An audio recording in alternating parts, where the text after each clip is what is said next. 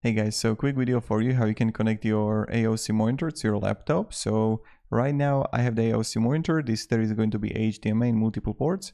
So what you need to do is that you're just going to connect the HDMI cable like this, and you're going to connect the HDMI cable to the monitor, and then you're going to have a laptop HDMI port, and you're going to connect that to that port. So that's how it's done, and that's how you're going to do it.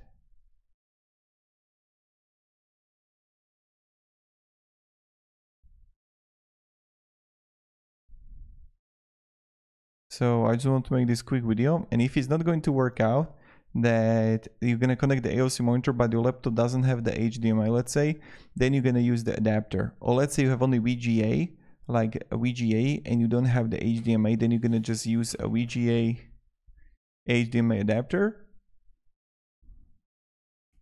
and you're going to connect it. So like that. So thank you and have a great day.